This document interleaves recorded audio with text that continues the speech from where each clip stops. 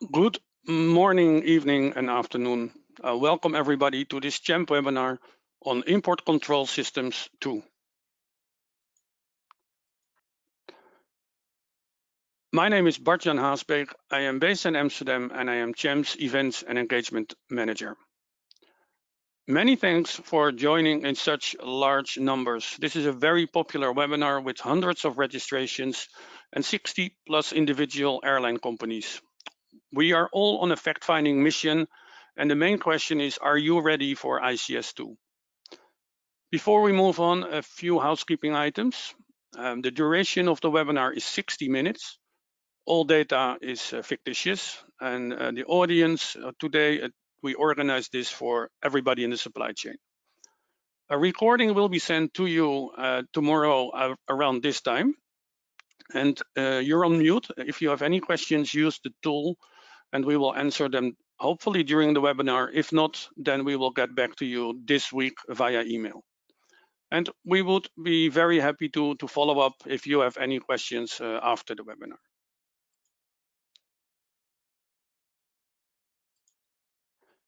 webinar. Before we start, please let me introduce today's speakers. From CHAMP, we have Jerome Lorig, Product Manager, Customs and Security, and Louise Leon, Senior Business Support Officer. Along with Christian Piaget, Head Cargo Border Management at IATA, and Thomas Van Asch, Strategic Project Manager at Air Cargo Belgium.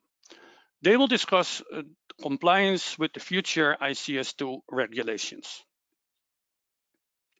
Before we move on to our speakers, we would like to ask you some questions. So we have now 2 questions and later on the webinar as well, 2 questions. So let me first ask the first question, and that is, have you been preparing for ICS2? So please use the poll answers and answer the question. Have you been preparing for ICS2? Yes, you have. No, you have not yet. Or I will do now after learning more during this webinar. So the votes are getting in, 35%, 38, 41, so it's going very quickly. Thank you for that. We leave it open just a few more minutes. And then we go to the answer. So well in the 70s now, so that is a very good ratio. So let's now share the results. And here are the answers. So Louise, as you are the first speaker, may I already ask for your feedback on these answers? Well, I think this is representative of kind of what the industry is facing right now, where you've got a lot of people asking a lot of questions and starting to prepare, a lot of people who really don't understand what the new requirements will be and are looking for webinars such as ours to kind of get some more information and then begin their prep. If you're in the no section, then maybe you need to get started at some point because we still have some time ahead, but that's what it's about. Yeah, indeed. 1 of 5 almost have not yet prepared. So that's indeed an interesting number. The second question, is ICS2 an upgrade of ICS1? Is ICS2 an upgrade of ICS1? Yes, it's an add-on on the current ICS1 process. No, it will fully replace ICS1, which introduces an entirely new business process. Or I have no idea. And frankly, before the webinar, I had no idea. Is ICS2 an upgrade of ICS1? Yes, it's an add-on. No, it will fully replace ICS1, or I have no idea. And quite a few people are very frank, meaning they have no idea. So indeed, well in the 70s already in the answer, so thank you for that. Let me share the answers, and Louise, if you indeed could also, it's very clear, it's very evenly spread. It is evenly spread indeed. And so, yes, the answer is that it will fully replace ICS1. And if people didn't know that, then let's help everyone today by explaining a little bit of how ICS1 will finish and ICS2 will introduce new processes. Yeah, so what strikes us now is that 2/3 had no idea or didn't know it. Yeah. So 1/3 has the right answer. So yeah, there is a good need to be on a fact-finding mission. That's clear. Okay, let's go to you, Louise. Okay. Are you so the question is so you will show us an overview high level and tell us more about the releases. So the floor is yours. Thank you very much, Bart-Jan. And absolutely, now it's time to talk about the new Customs Advanced Cargo Information System. So just as a little bit of a background, the European Union is implementing a new customs pre-arrival security and safety program that's underpinned by a large-scale advanced cargo information system known previously as ICS1 and now in the new ICS2. So the ICS2 is a new IT system that's created to collect data about all goods entering the European Union prior to their arrival. So economic operators will have to declare safety and security data to ICS2 through the Entry Summary Declaration, also known as the ENS message. The system aims to better protect Europe's single market and its citizens with new customs safety and security measures, and will facilitate free flow of trade through improved data-driven customs security processes that are adapted to a global business model. Our focus today will be mainly on airlines who may have more questions concerning the new steps to follow and how CHAMP is ready to go with our Traxing global customs and security solutions. So as you see in this image, the Import Control System 2, so ICS2, will be operational in 3 phases. The first phase, as you can see in the image here, started in March of 2021, and each release is different and will affect different economic operators and modes of transport. Economic operators will begin declaring their goods to the ICS2 depending on the type of service that they provide. So moving on to the second phase, which is coming up next year in March of 2023, you will be able to see that it goes from a preloading to a full meaning that you must present both preloading and pre-arrival messages to the ICS2 program. And finally, in the last release, which happened in March of 2024, and this will affect maritime, road, and rail. Again, primarily who's affected right now by this new phase is the air cargo industry, who's bringing in things goods into the European Union and who's affected by the new release that's starting on March 2023. In this particular slide, I just kind of wanted to highlight a little bit of the phases in the color coding scheme that you can see on the right side of the slide and mention to you that TAXUD is the Taxation and Customs Union, and PLACI or PLACI, depending where you're coming from, is called the Preloading Advanced Cargo Information System. That is what you will be declaring before actually loading your items into the aircraft. And this said, CHAMP, of course, with our Traxing Global Customs Security Solutions will be ready, and we are finalizing the last setup in light of upcoming conformance testing with the customs authorities, and we're ready to help you see this through. And with that, I will certainly turn it over to my colleague Jerome here.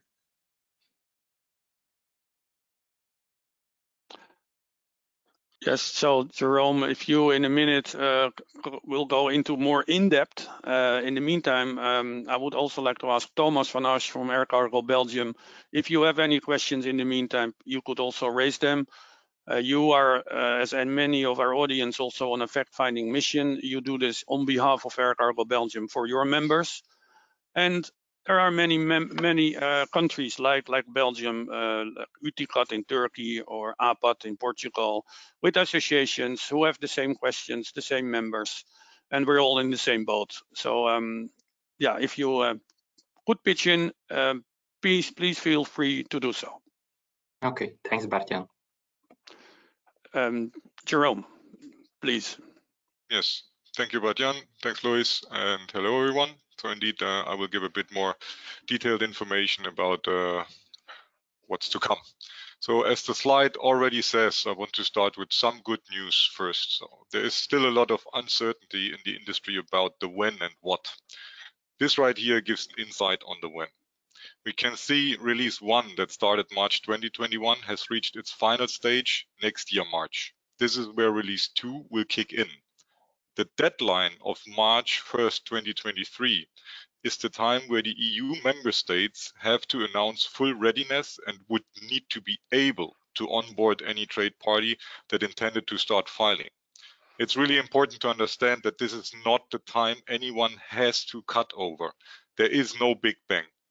Carriers as well as freight forwarders will have a transition period. For the carriers, it will be a minimum of 3 months. For the forwarders, up to 6. We are currently trying to clarify if the 6 months would also apply for the carriers. And in addition, ICS1 will coexist aside from ICS2 throughout 2023 to allow a smooth cut over. I think this is some news which might be a relief for many of us. Sure, maybe immediately a question, is this information revealed by the Commission on short notice, for example? This is part of the operational guideline document to which I will refer in the coming slides also, yes. Perfect. Well, where can you find some information? In the coming slides, there will be a bit more about what and where to find the most important stuff. First, we can only encourage everyone to register to the TAXUD program information and collaboration space called PIX. PIX is the platform where you can find a lot of information about all the new regulations, but also technical related topics. There is a forum and user groups where you can post questions, but also receive notifications based on answers to questions raised by others. PIX, aside from the CIRC ABC, which is the repository of the full technical message implementation guides and shared trader connection requirements, is the main source for ICS2. So get connected.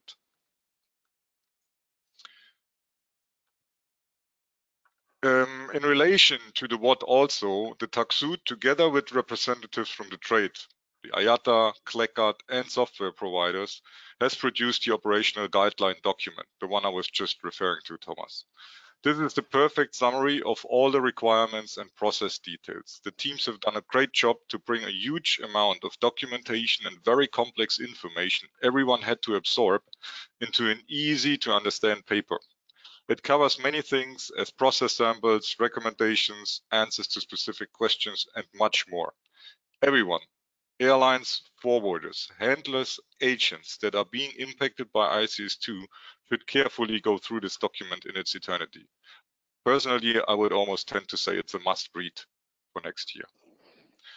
The referral guideline is another one of such documents of high importance. Created mainly by the same teams. It provides a deep insight into the new referral process to which many won't be used yet. Some of that already need to comply to the US ACAS regulations will have an idea of such referrals. The EU will now introduce similar procedures for preload, but also for pre-arrival. That's important to understand. Whereas the guideline mainly focuses on pre-arrival referral management, it can also be taken as a reference for the preload processes, which compared to the pre-arrival has the do not load in addition. Inside the guideline, you can find detailed information on how to deal with such referrals and what the many possible different codes mean for you. In our applications, we will have features to properly display and visualize, but also handle such referrals. Some might already have seen such parts of the add-ins using the application for ACAS or NAC reporting in US or the United Arab Emirates. They were the first two to implement such referrals. Now, the ICS2 process overview. What does it mean? Practically, what all the documents describe broken down to a very high level will mean what we see here. Throughout next year, ICS1 process, which is so far mainly consists out of entry summary declaration and an arrival notification, will become more complex. Prior loading, the filer has to comply with the new preload filing requirements to receive at best an assessment complete before loading the goods onto the aircraft. Once you have to go for loading, an aircraft has departed, the well-known pre-arrival filing has to take place. The reporting timeframes for this process have not changed and are still 4 hours before arrival for long-haul flights and at departure for short-haul flights. The one knowing our customs application are aware that our system will perform such filings fully automated and help the carriers to comply with the timelines. After that, the arrival notification must be submitted. It's recommended to provide most accurate information, actual time of arrival at best. So far, the EU was fine with ETA, which can still be taken, but we recommend to provide actual time of arrivals. This is also a known process which was at least partially introduced under ICS1. Not all the member states did actually implement the arrival message. What is slightly new and important to understand is that after the arrival, you can receive control notifications, which can go down even to the item level. We will make sure that our clients won't miss any of such notifications and will provide a proper graphical interface for such. As a finalization of the ICS2 process, some see it as part of it, others see it more as part of the post-arrival process. The member states will have the need to enforce the temporary storage and the goods presentation procedures. Those are defined under the new UCC rules that are based on the WCO dataset or the famous Annex B, many have heard of, I guess. We can see that there is a different speed per member state when it comes to implementation of these new messages. This is mainly something required by the GHAs, but it's still tightly linked to the previous procedures as the MRN numbers need to be exchanged that were gathered throughout the entry summary declaration process. Our applications will help to do that as well. Jerome, do you recommend to do both processes in the same time? I mean, going for ICS2 and then immediately go also for temporary storage and the decision is partially driven by the member states and how quick they want to enforce these new regulations. We can see that some even intend to introduce the temporary storage or at least the goods presentation prior rolling out ICS2. Others will wait for ICS2, and we have received information also that some have asked to push the dates a bit further to not overwhelm the trade with two new procedures to comply with by the means of the UCC and the ICS2. All right. Yeah. So Plucky, preload, what does it mean?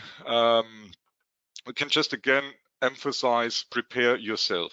No matter of what the technical solution you will pick, the new Plucky program, as a simple fact, introduces new additional process steps to your operations for which you will need manpower and proper internal procedures prepared. It's crucial to make sure to follow the processes, as there can be a huge negative impact not doing so.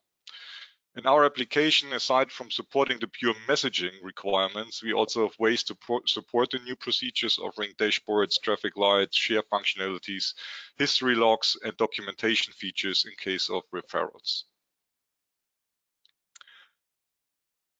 What is actually the risk analysis that is taking place and the various different status a shipment can have throughout the ICS2 lifecycle? It's mainly what we can see here. For the preload part, we can receive errors which either mean the provided data was not according to the minimum set of requirements, either by format or completeness, or against the workflow logic, which is so-called lifecycle errors. If all goes well, you will receive an MRN and assessment complete immediately. There are, however, chances to receive referrals. That's the stuff everyone is afraid of a bit, which could be a simple amendment request because of low data quality, so easy to solve. It can be a request for information, for which you will need to send newly created messages to provide this additional information, so-called R02 or R03 messages, to the point where extra documentation would be requested by receiving a request for screening, or in the worst case, a do not load. The same continues for the pre-arrival part, where except from the do not load, obviously you're already approaching the authority, the milestones are pretty much the same.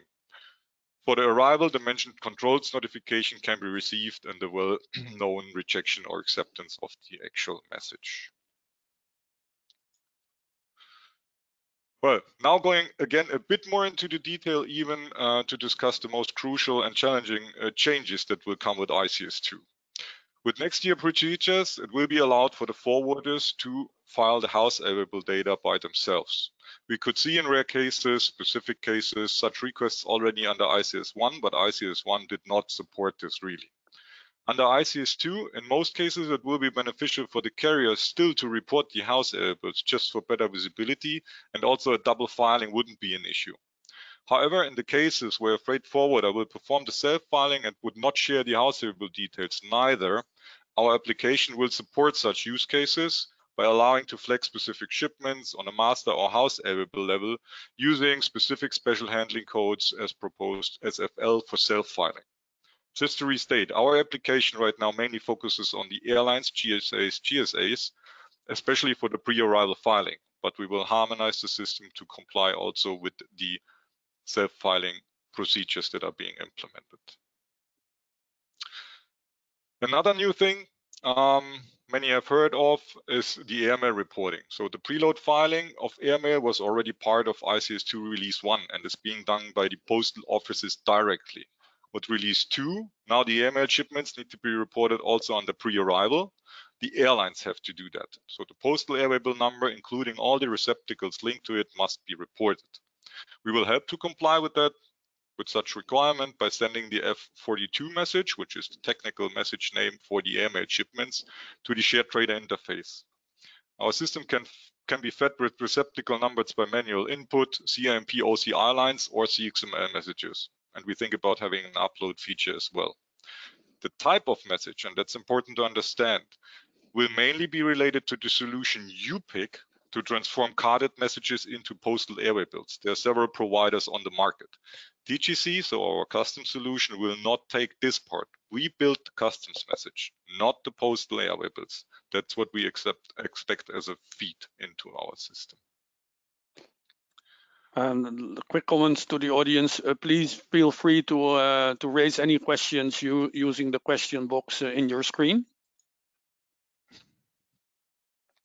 Thank you, Bart-Jan. Well, the harmonized commodity code and goods description. This is probably one of the points currently making most noise, so to say. And yes, it is what it is. And without providing the harmonized commodity codes under ICS2, the goods movement will be disturbed. There are mainly two challenges to this. First will be to ensure that the harmonized commodity code will be a standard piece of information being exchanged in the trade messages for the future. Right now, I would tend to say that a good 80% of messages we receive currently would not even have at least one code. The other part is that the TAXUD requests the information on a commodity level. I've put a sample into the slides where we can see that the codes would be required per house arable goods item and not only per house arable, which in this case would be textiles. This, aside from making the first challenge even more difficult, adds a technical hurdle. CIMP messages do not allow transmitting the HCC code on such a low level because of message limitations without any customization. CXML messages would, but they are not the standard for everyone yet. So to support this the best possible, we will offer some tools to also pick HCC codes based on goods descriptions and will allow to consume different message types. As a side effect of this, I found it also worth mentioning that there is a new rule that says the goods description for master airway bill must not be consolidation anymore. Unfortunately, there was not a good recommendation of what else to use. So right now we don't have a good proposal of what to tell our clients. The rule is just there. Consolidation for master airway bill won't be allowed anymore. That's a big change. Last but not least, the consignee EORIs. This is also something many might have heard of already. This is not so much a requirement by ICS2, where the consignee EORI is yet optional, but more related to the new UCC implementation mentioned earlier, so the post-arrival stuff. With those, the handlers might have the need to send the consignee EORI in the temporary storage messages, and they will request such information from the carrier. On the right, we can see a snippet of an already shared request to comply with this in the future. But this is another very challenging piece of information to be exchanged between the trade partners. We have just seen a similar thing in Egypt, where the asset number will become mandatory soon, a similar piece of information as the EORI in the EU. Now, where are we going to? ICS2 has many challenges, and we are preparing our applications to the best possible to help our clients. I guess everyone is doing that, to easily comply with that. However, as you might have gotten the idea throughout the past slides, it is not just about the software being used. You and all the parties involved must adapt and prepare. So time-wise, and the next steps we are planning currently is to finalize our conformance testing and get the e-delivery accreditation in October. This is mainly about the connection to the shared trader interface and to cover the test cases defined by the TAXUD. There was a delay in this process. It should have started already in July, but the member states announced some delays for that. November to January, we would be looking into integration tests, allowing our clients to get access to the new features and to the new procedures inside the system. If everything works according to the plan, February to May, we would offer some end-to-end testing by really doing some production simulation and May, June onwards, we would be looking to smoothly cut over everyone into the production environment. That's okay. it. Thank you, Jerome. That was a lot of information, very useful. The thing that I remember the most is the good news, no Big Bang. So, Yes. and the two systems will live happily together for a longer period of time, not so long, but still. So quick question to Thomas. Jerome mentioned that it's almost mandatory to receive or to look into the referral document, etc. Are you, as an association, also sending, disseminating these type of information to your community? Yes, absolutely. We do that kind of things regularly. Also, the information IATA is spreading to its members. We share that also to our community. The thing is, and that's a problem we face here in Brussels, for example. We don't have too many headquarter companies based here in Brussels, so I don't know if the information is read by the right people. So that's a big thing we are dealing with. Local people are not that much aware of what is happening right now. But yeah, I can imagine. That's the same in all the communities, of course. Yeah. Okay, then very quickly, before we go to the audience with 2 poll questions, Jerome, I asked the audience to ask questions, and they have done that. There are many. There are a few on the postal area bills. So I will raise 2 for PAABB. Can we share this information using FWB and FHL to CHAMP? That's one. And the other one, it means mail will be loaded with area bill number and not with CN number. Yes, correct. First of all, to answer the first one, CMP, yes, indeed. We have defined a specific OCI line version, which can be used either inside an FWB to announce all the receptacles linked to the master area bill, or you would be sending us so-called dummy FHLs, because we don't need to ship and consignee details on the house area bill level, but then one OCI line per FHL representing the receptacle number. There is this issue of character string limitations on house area bill number versus receptacle number, 12 versus 35 characters. That's why the FHL number as such can't be used to represent the receptacle. On the other side, we will also allow to feed the system with XFZB messages, where then the receptacle number can be used as the transport document ID. And the second one, indeed, it's about the postal airway bill, so the master airway bill number, and that will contain the receptacles. So it's not the CN number as such. Okay, perfect. We will get back to each question individually. So also, if it's raised and answered during the call today, we will still answer your question via email. In the meantime, I have launched the poll question. And this is, yeah, you can answer multiple answers here. This is, what is your biggest challenge? Data, visibility, procedures, knowledge.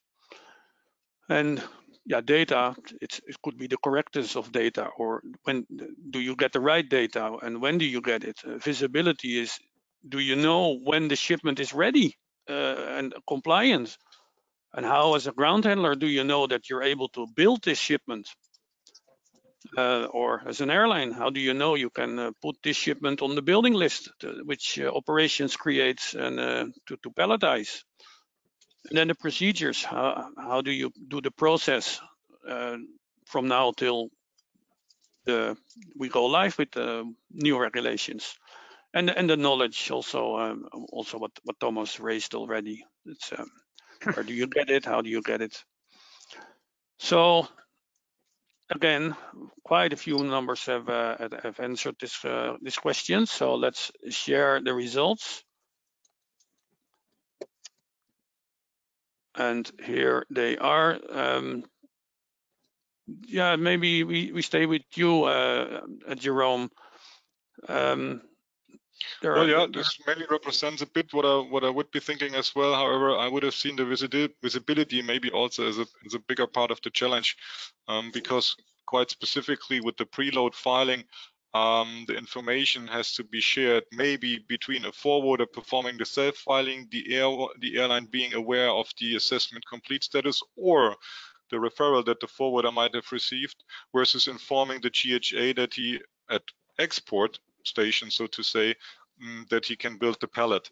So I believe that the visibility will be also a big part of the challenge. Yes, indeed. So let's launch the second question and the last question for this webinar. At what time should I report the preload information? 4 hours before departure, at booking time, or before loading the time that it fits best to my operation? At what time should I report the preload information? 4 hours before departure, at booking time, or before loading the time that it fit best to my operation? And yeah, okay, the answers are getting in. We're over 50%. Let's just wait another 5 to 10 seconds.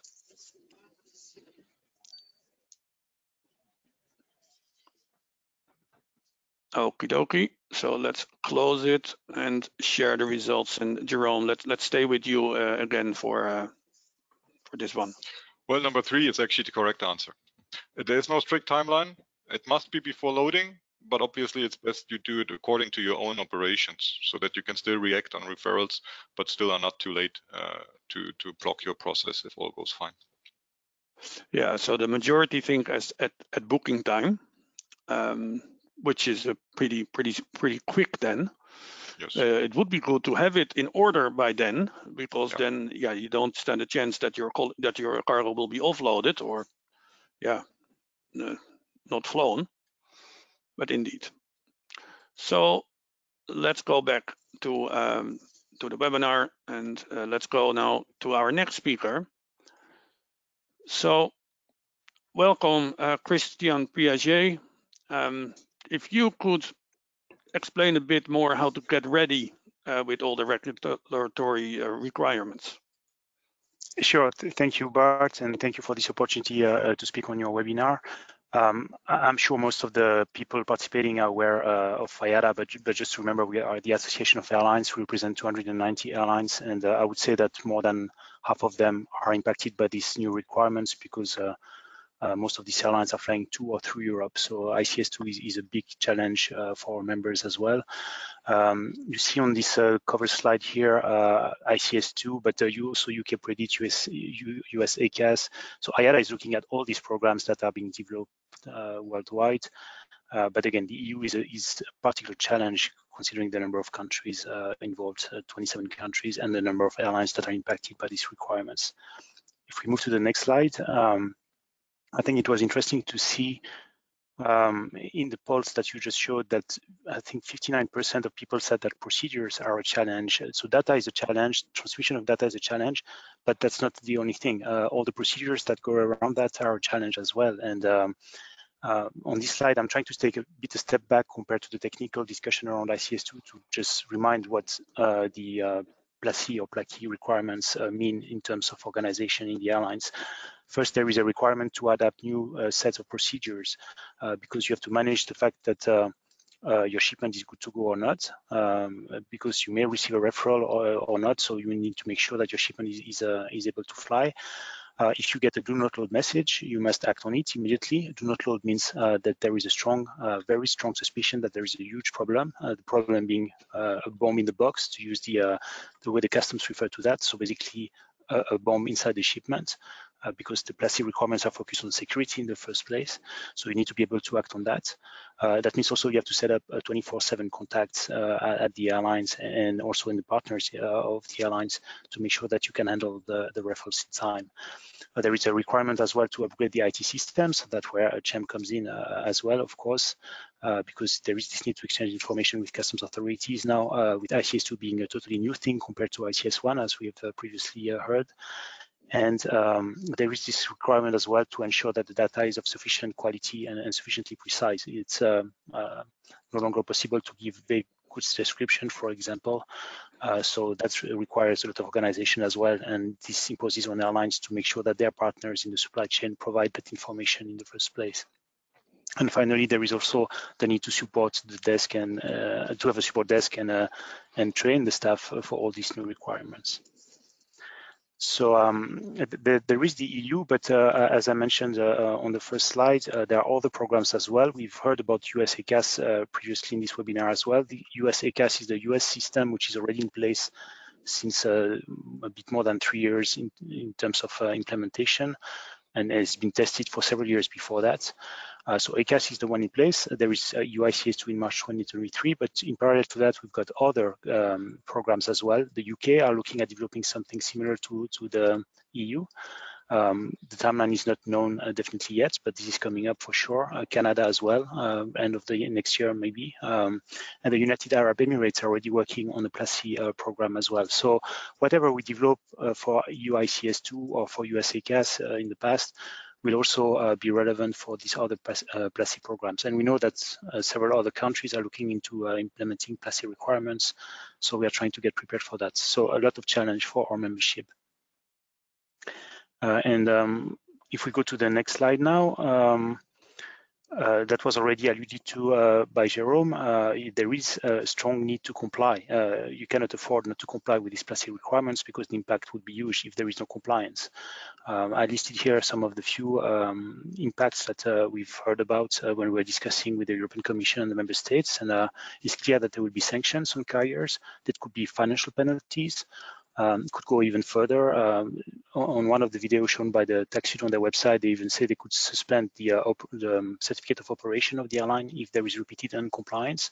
So again, something to take very seriously. Of course, that would mean that you really not only don't comply, but don't make any effort to correct that in the future. And hopefully that's not what we want to do, because again, we've got a common interest in complying as well. We don't want to fly any bomb in our shipments. Another impact would be the cargo would be stopped at the border when entering the EU if things had not been done properly prior to loading the shipment on the non-EU country. So there will be issues at arrival for sure. There will be no customs clearance of the goods, which of course is a problem when you want to deliver these goods further, and that impacts the speed, which is the main benefit of using the air mode. There will be unnecessary interventions as well, several referrals that could be maybe be avoided if things are provided properly in the first place. And unnecessary interventions means, of course, unnecessary costs. And the rejection of poor quality declaration is of course, one of the impacts as well of lack of compliance. So again, very concrete impact of these EU ICS2 requirements, and that's why we take this topic so seriously. So in terms of impact, we can go to the next slide. I'm not going to go into the detail of this slide, which is quite heavy like this, but basically there are three main topics, I would say. The first one is there is the new set of data, including the 6-digit for the harmonized system commodity code that was mentioned already by Jerome. So that means, as was also mentioned by Jerome, that cargo imp will not be appropriate. We need really to move to cargo XML, which is one of the IATA standards, or systems that are working on the basis of cargo XML, like the CHAMP systems as well. So that's a big change for all those airlines which are still only using cargo imp, because this will not be any longer possible. Then the second big impact is the fact that the freight forwarder can file directly to the customs, but the carrier still remains responsible. So that requires every airline to discuss with their freight forwarders on who will file. Is it the carrier? Is it the freight forwarder? If the freight forwarder files, are we sure that freight forwarder is informing correctly the airline? And each airline may decide a different approach. Some airlines may decide that they don't authorize the freight forwarder to self-file, and that they only fly shipments for which they can do the filing themselves. Others may decide to entrust this to freight forwarders, but then that has consequences if the freight forwarder doesn't provide information correctly. So again, not something to be taken lightly in terms of the impact of EU ICS2. And the third set of impact is the management of referrals, basically. You cannot fly shipment with an unresolved referral, or you can still try to resolve it in flight if it's just a request for information, but it's at your own risk. And if the referral is not solved when the shipment arrives in Europe, then as I said previously, there is impact because this is considered as a not compliant. So this referral situation is something that is to be managed by the airlines and their partners, and that's also a very important challenge. Christian, So now if we maybe look at, question, if yes? I may, are the airlines discussing this with their ground handlers? I mean, they are an important actor, I think, from the moment the aircraft arrived. Are handling agents being informed by what is required, what is needed?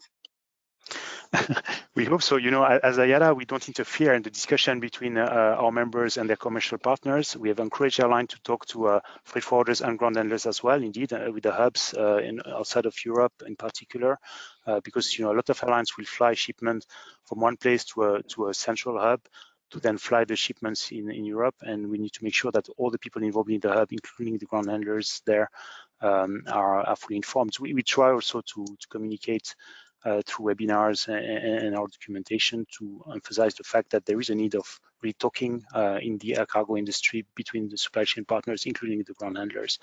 But yeah, I cannot tell you how many airlines have actually effectively approached their ground handlers, because that's really up to them to do that. But I think there is a common understanding, at least among IATA members, that it's not only an airline issue, this EU ICS2 situation, and that everybody in the supply chain needs to be informed, because the referral can arrive at any time. We have never a guarantee. If you send an information to the authorities and you get a good to go, it's not a guarantee that there might not be a later referral coming on at a later stage. Even when you're flying, the customs may learn of a new situation that requires them to inform the industry. So we need to be all in the supply chain able to manage the feedback we get from the authorities in the context of EU ICS2. Isn't that too dangerous? Don't you want to fly only when you're 100% compliant? Otherwise, your cargo could be seized even on the receiving side. Again, it's a commercial choice. The cargo keeps moving is one of the big things that some of the IATA members wanted to implement. We mentioned also ICS2 release 1, which was for the express carriers. The express carriers, they have other means as well to do their security risk assessment. You know, this plastic requirement is an additional layer of security. So if you're confident that your shipment can move and you don't need the customs feedback on that, it's your choice to decide to go on. But indeed, you're taking a risk that at destination the customs are not satisfied with the risk management that has been done. Okay, thank you. So now if we go into the components of EU ICS2 compliance, so like we just discussed, there is this need to discuss between hub and outstations to put a standard operating procedures in place, and SOPs are not only managed by airlines, but also by the supply chain partners, including the ground handlers. There are new business processes to implement as well. And the update of cargo and mail IT systems. And again, as it was correctly emphasized by Champ, it's not only cargo, it's also mail. So that's new for airlines to have to report systematically on mail through an IT system going to customs beyond the card hit. So we've got these conversions going on. The cargo messaging standards themselves. So we made sure that our own IATA standard messages like cargo XML were aligned with the F messages from EU ICS2. We've done a mapping with the support of Champ and other IT providers in our industry groups, so that there is no lack in using the IATA standards that would then help to fill the messages that are required by customs. And then there is a need to put ICS2 filing solutions in place, and that's where also Champ is providing one solution among several solutions out there. So now if we go to the next slide, because I'm conscious of time, IATA is trying to help as much as we can, because again, we really see this as an important milestone in impacting our industry.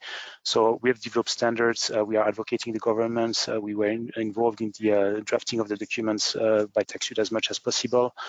We are trying to engage with industry. Today is an example, but we have also other events, and there is an event in Geneva on the 1st and 2nd of November, sponsored by Champ, also where we will discuss with the regulators about this ICS2 implementation. So the DG TAXUD will be there, and also other governments, UK and UAE will be present.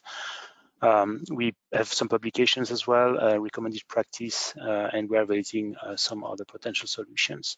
And just to close with the next slide, talking about publications, we have specifically done a PLACI manual, which is not only focused on EU ICS2, it's also looking at ECAS and the other programs. But here you can find some examples of business processes, recommendations, and that's something we keep updating according to our experience. So I would recommend people to look at this if they're interested in developing standard operating procedures around PLACI requirements. With this, I'm open to any question. Yes, thank you, Christian. Let's not have questions straight away. I will raise one, and there are many in the chat box, by the way. So, what have we learned from the other initiatives that you mentioned? Or there are a few initiatives also being rolled out, but there was one you mentioned. Is there anything we've learned from how they did this? Yeah, so the only experience we have about a concrete program already in place is the United States ECAS. And in parallel to the EU, we've got the UAE experience as well. So what we like with the UAE and with ECAS is the consultation with industry, and what we enjoyed with ECAS, and which is a bit more challenging with EU ICS2, is we had a long time for piloting. As we heard today, the time for piloting with EU ICS2 is much shorter, and that's a challenge.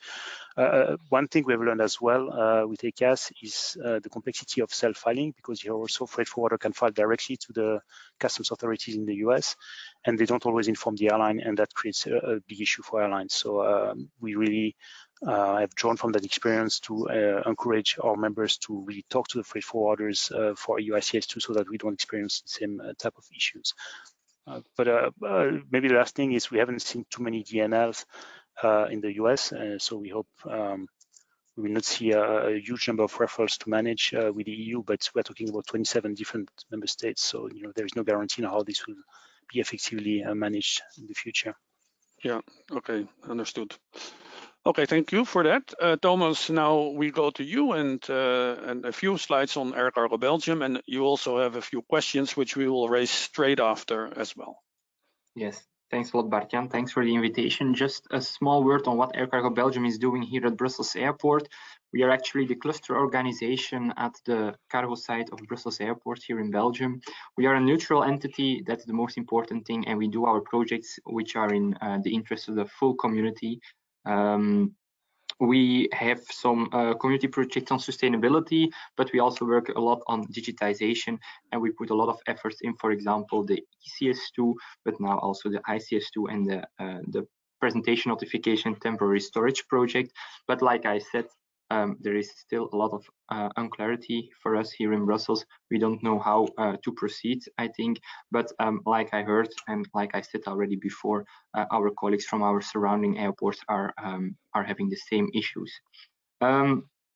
It seems our stakeholders were or are still not yet aware of what is ICS2, and we took the initiative and took the lead in sharing information about ICS2. It's really becoming informing, and we set up a dedicated ICS2 working group with representatives from airlines, with representatives from ground handling agents and freight forwarders.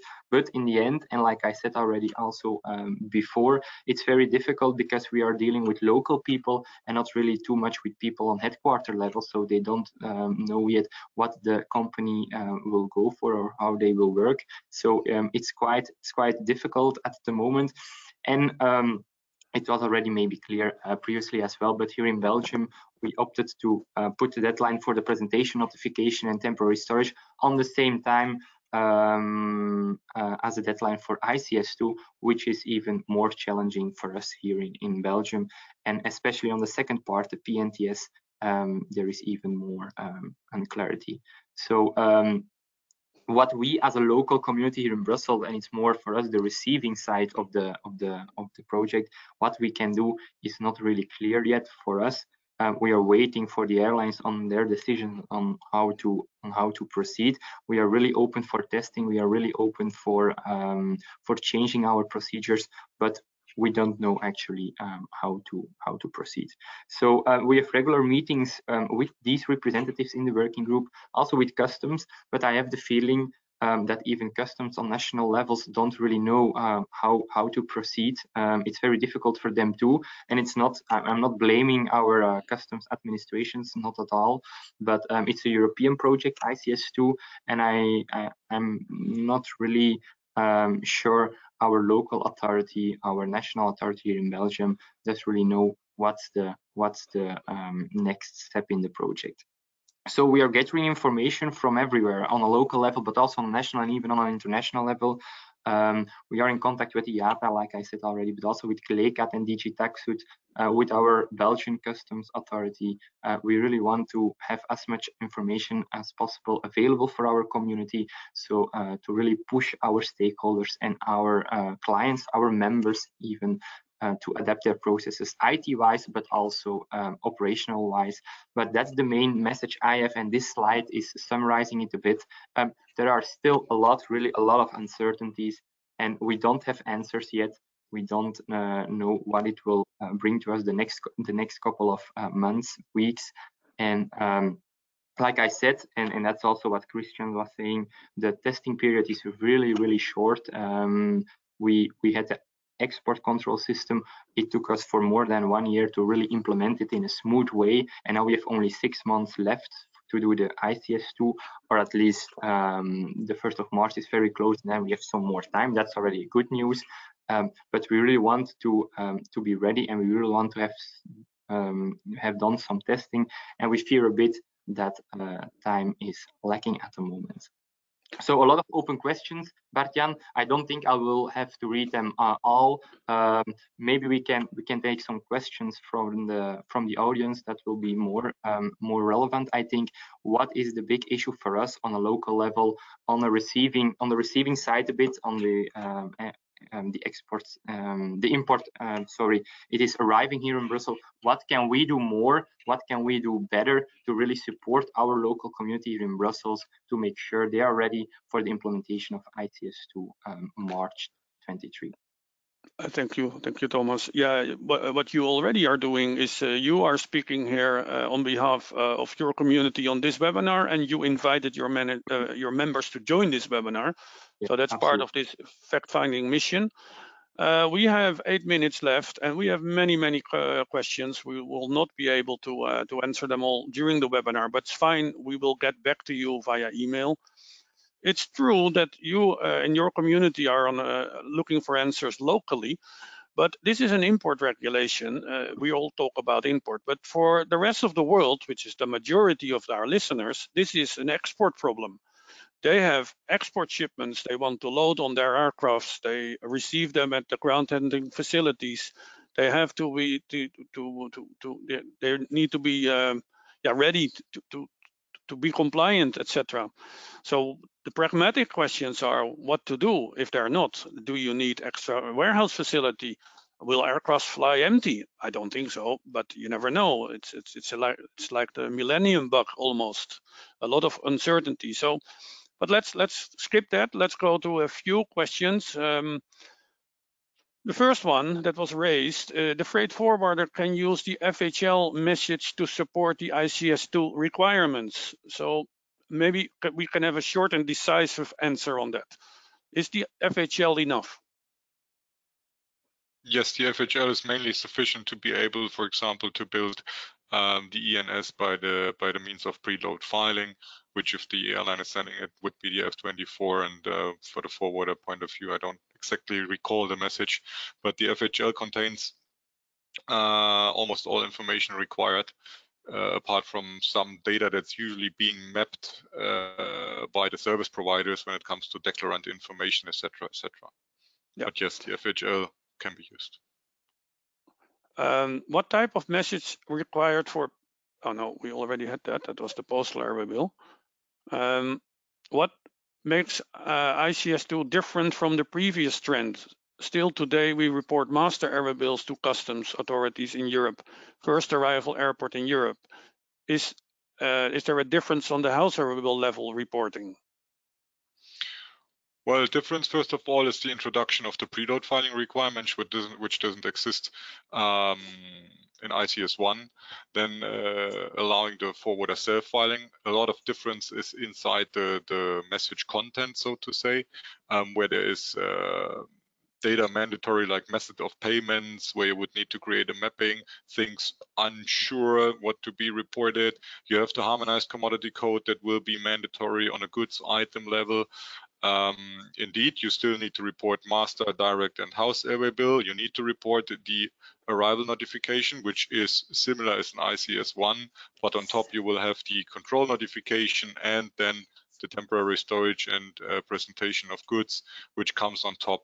So partially seen, of course, there is similarities between the two, but ICS2 will become a lot more complex. Yeah. Okay, thank you. And this question is also coming in a few times. Can you do the pre-arrival filing at the same time as the pre-loading filing, combine both preloading and pre-arrival? Well, technically, it's sending different messages to the shared trader interface. If by the time of preloading, you would have already all the information available to report also the pre-arrival, then you can do that. But what usually is one of the blocking reasons is that you wouldn't have your manifest ready, which usually is required to have all data available for the pre-arrival filing, things like onload and offload, and obviously also the operation of flight might not be yet secure really, and in the pre-arrival messages you will be asked to submit flight level information like estimated dates and time of departure and things like that, which you might not even have at preloading. I mean, no one will forbid to do you to do so, but will you really have the data available to feed the systems or to use your own system if you don't use a service provider to do this? I'm not sure. Yeah. Okay, thank you. We need to move on. Many questions about XML versus IMP. Will everybody be ready, etc. But we'll answer those individually. So very quickly, Louise, could you please summarize the webinar? Sure, absolutely. So most importantly, the introduction of the PLACI, how you want to call it, which is the preload advanced cargo information that doesn't exist in the ICS1 program, is being introduced now. So it's really important that people understand that aspect. We want to let you know that CHAMP is ready with the solution that will meet your declaration needs, coupled with long-standing government relationships that are not only ready to be incorporated with system requirements, but right in the front line there. We will support airmail through the 4 processes that Jerome mentioned previously in his slides. Christian, from the IATA perspective, mentioned how ICS2 security aspect is similar to other global initiatives, and mentioned a couple of other ones that are also coming on board, which include the similar requirements. IATA has mentioned what can happen if you don't comply and the importance of being ready, as well as how freight forwarders and air carriers need to work together to cascade the custom referrals. It's really important. IATA can also help you through publications and recommended practices, as well as their IATA PLACI manual, which is available by them. And of course, thanks to Thomas, you can see the Air Cargo Belgium is a great example of local supports at this particular airport. Here in this case, it's Brussels. Hopefully we have some other organizations like this that will help people locally to disseminate this information that's important for you to prepare. And hopefully if you have any other questions, you can certainly reach out to CHAMP or to IATA, and we'd be happy to take it from there. Thank you. Thank you, Louise. So I would like to thank everybody. You can download the presentation pack from the tool, which you can see now in front of you. Tomorrow you will get a recording. Let me also advertise the event on the 1st and 2nd of November, organized by IATA in Switzerland. You could visit us there as well. Many thanks for joining in such large numbers. Christian, a very big thanks to you as well. Louis and Thomas, Jerome, big thanks. And we will hope to see everybody on our next webinar. Please stay safe, and until next time. Bye-bye. Yeah. Thank you. Thank you, everyone. Bye-bye. Bye.